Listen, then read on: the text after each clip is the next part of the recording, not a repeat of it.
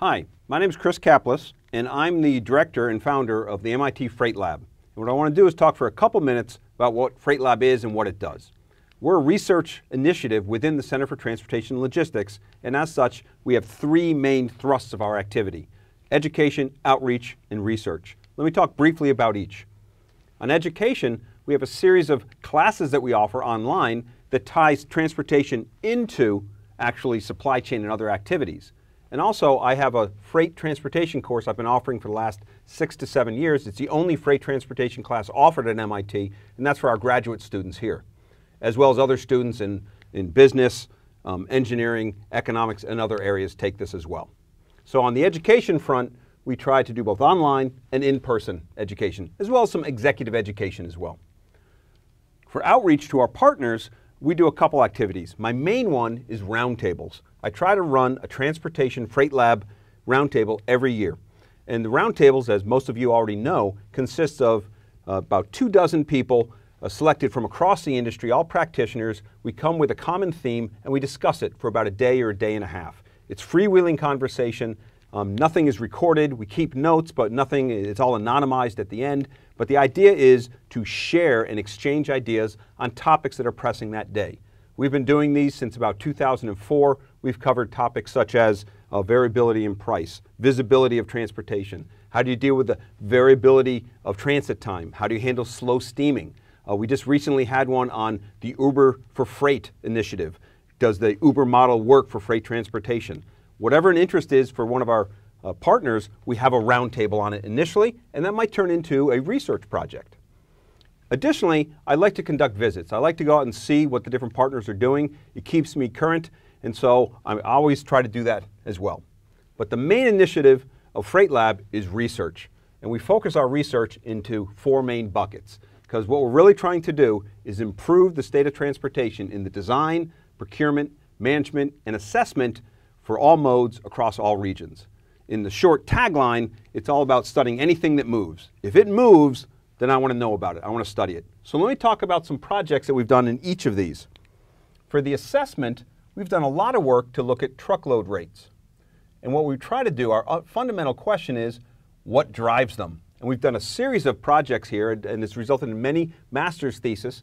We've tried to see, does level of service drive transportation rates? And we've actually found they're not correlated. And if they are, they're usually negatively correlated. We've looked at how this affects lead time. We've looked at how the bidding process affects this. So we've done a series of work here to see how you can look at your truckload rates to determine your performance, and perversely, or reversely rather, how does my behavior, how does my business practice drive my rates? So it's kind of an assessment side of things. On management, we finished a project a couple years back that looked at ocean transportation, where they were having a problem where they had a transit time distribution that was known as bimodal. So if this is transit time, say between Rotterdam and New York, we were finding for some of our partners that they would have things anywhere from 14 days to 28 days of transit time. It was bimodal. And the question was, how do I manage for that? Because most ERP systems or transportation management systems can only look at one number, an average. So you'd be planning for this average when in fact you're missing it most of the time. And so what we did is we developed a series of frameworks to determine when does it make sense to change the way that you manage your transportation. And it's really a function of critical ratio, or how important stocking out is. If it's we can't stock out ever versus we really don't care. Think you're selling iPhones or smartphones versus bricks. And then what's the level of variability, what's known as the coefficient of variation, if it's very variable or not. And what we found is there's this zone, and this is the zone where it really matters. If you're down in this other area, then it really doesn't matter. It's not as critical for you. And so what we tried to do is to develop when should you care about managing differently based on the variability of your transit time. On the procurement side, this is where we did some of our initial work. And so my initial research was in combinatorial auctions. And so we developed how to do these combinatorial auctions, package bids, and how they can be incorporated. They're now pretty common in the practice.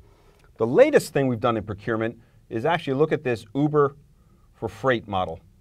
And the whole idea is, does this work? Does this make sense? And this is a project that's actually ongoing.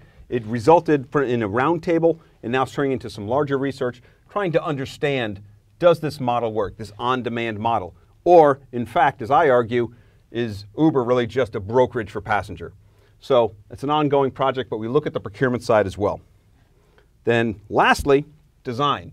There's a couple of projects that we did here to put their known quantity versus going out to market.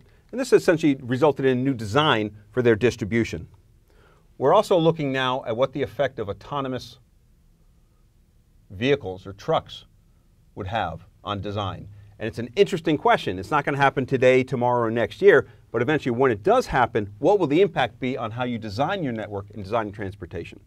So this is FreightLab. These are the type of projects we do. If you're interested in this, please reach out and contact me. I'd love to talk with you.